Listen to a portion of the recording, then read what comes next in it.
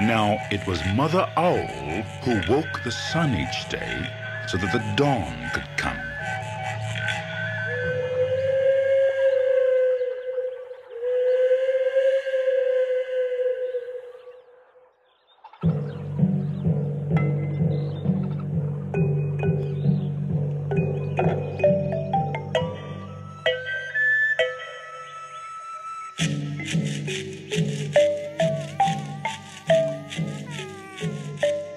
One morning, a mosquito saw an iguana drinking at a water hole.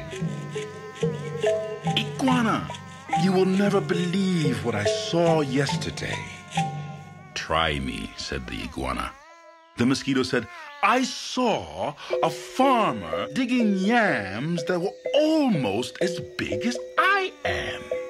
"What's a mosquito compared to a yam?" snapped the iguana.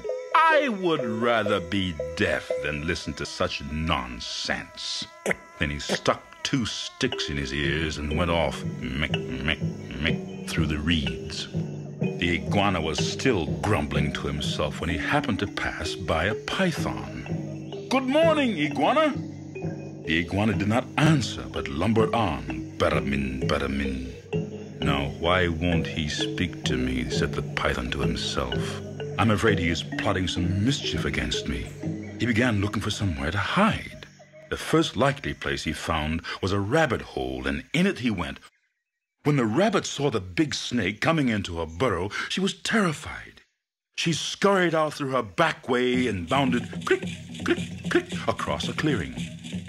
A crow saw the rabbit running for her life. It was his duty to spread the alarm in case of danger. A monkey heard the crow. He was sure that some dangerous beast was prowling near.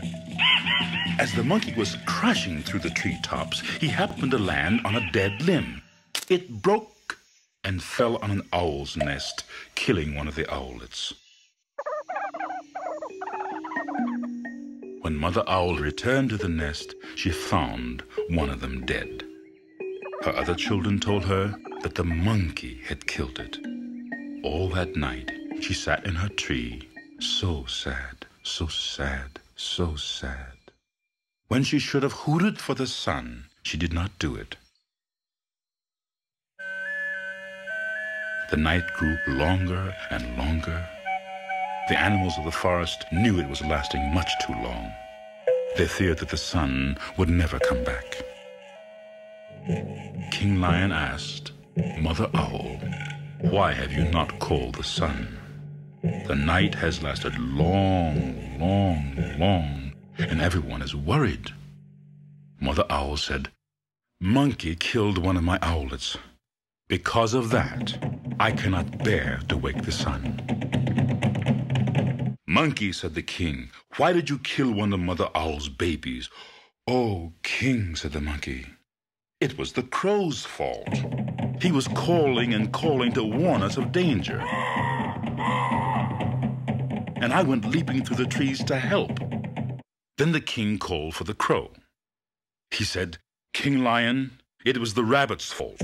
I saw her running for her life in the daytime. Wasn't that reason enough to spread an alarm?"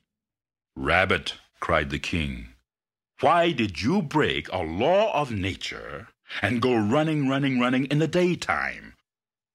"Oh, king," said the rabbit, "it was the python's fault. I was in my house minding my own business when that big snake came in and chased me out. King Lion called the python." "But, king," he cried, "it was the iguana's fault.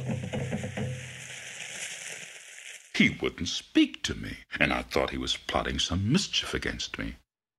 When I crawled into the rabbit's hole, I was only trying to hide. Iguana, what evil have you been plotting against the python?" "None, none at all," cried the iguana. "Python is my friend." "Then why wouldn't you say good morning to me?" demanded the snake. "I didn't hear you. Mosquito told me such a big lie I couldn't bear to listen to it, so I put sticks in my ears. It was the mosquito's fault." King Lion said to the council, "So, It was the mosquito who annoyed the iguana, who frightened the python, who scared the rabbit, who startled the crow, who alarmed the monkey, who killed the owlet, and now Mother Owl won't wake the sun so that the day can come. Punish the mosquito, cried all the animals. When Mother Owl heard that, she was satisfied. She turned her head toward the east and hooted,